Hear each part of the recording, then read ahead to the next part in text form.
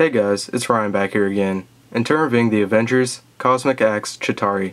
This figure's from the movie series, and the retail price is $8.99. Here's a nice look at the back of the packaging.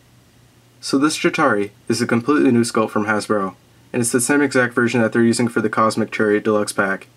As you can see, they did a great job on the detailing and the sculpting work, but the articulation makes it quite disappointing.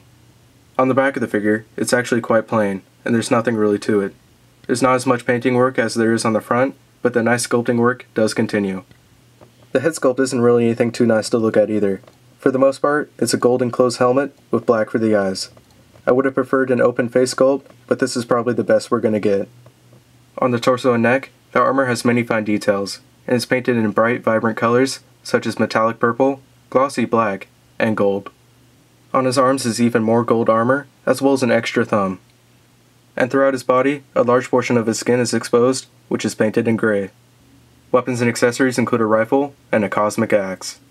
The cosmic axe can shoot one rocket, and the articulation for the Chitauri includes a ball-jointed head, ball-hinged shoulders, ball-hinged hips, and ball-hinged knees. So for about $9, you get one of the first Chitauri figures to be released from Hasbro. It's got some decent accessories and nice detailing, but the articulation really kills it. So unless you're not a die-hard Marvel fan, I wouldn't really recommend it. So anyways, that pretty much does it for this review.